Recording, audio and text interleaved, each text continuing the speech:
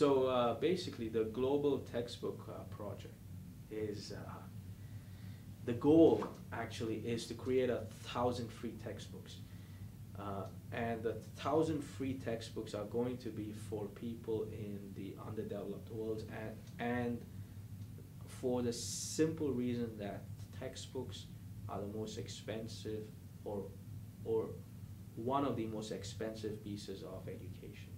And numerous research projects, numerous government reports, the commission reports have all shown that if you invest in educational resources, the payoff is very, very high compared to if you invest in, say, building of a house, or because of the transformative nature of education. To me personally, I grew up in the Middle East, and as I was growing up, I knew the cost of textbooks. People who had books were clearly at an advantage to those that didn't. And everybody could not go ahead and buy books. Like the books that I used through my schooling, my parents would keep them and give them to my friends. And after they use it, it would come back to be used by my brother.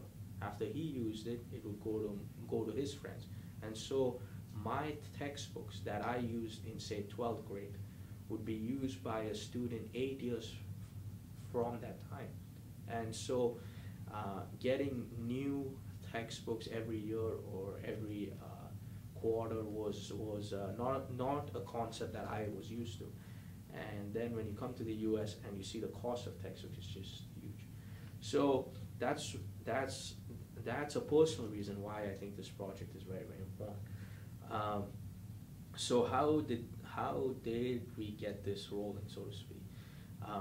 We began actually in about my first quarter year.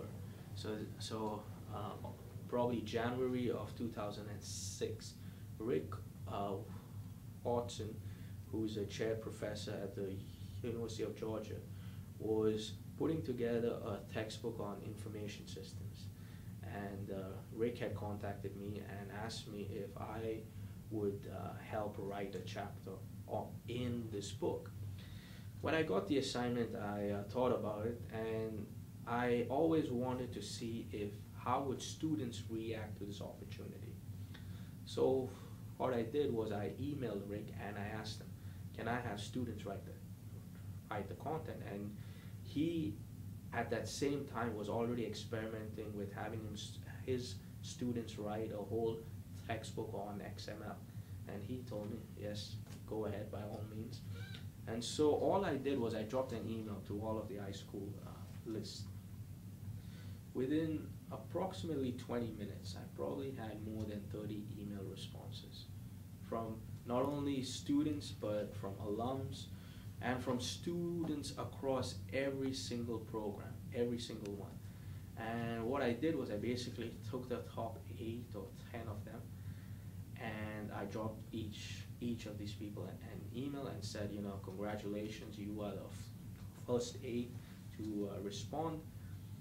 Here is our task. We need to write a chapter on implementing information systems. And I basically told them, well, I'll give you guys a few days to think about this and then come back to me. Before even a couple of days were over, the students themselves organized how this would be done. The students broke up the chapter into different pieces. They decided who would take leadership on which pieces of the chapter, and they basically didn't allow me to do any of the writing. This small experiment to me helped me realize a few things. Number one, students are interested in doing projects where they are making a difference.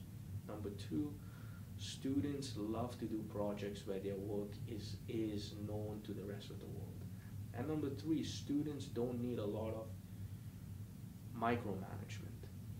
And it also helped me think about the concept of teamwork, right? So all through my youth and as I was growing up, I played on a lot of teams, sports, and my favorite one was football. And the attitude that a coach takes is I have an extremely talented collection of individuals. I can't really teach them how to use their talents. What I have to teach them is how to work as a unit. I have to give them the boundary conditions under which to play in, and then allow them to play and trust that they know best. And this project really helped me realize that in the classroom setting, so to speak. So then, a few years later, and I continued to keep in touch with Rick and Don Huckabee, who is a co-leader of the project. And about April of last year, Don and me were at a colleague's wedding, where Don was the groomsman and I was the best man.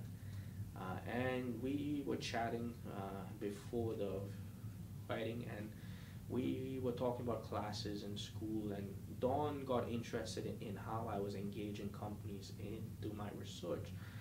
And I had made the comment that I would like to do more and engage companies in actually the classroom.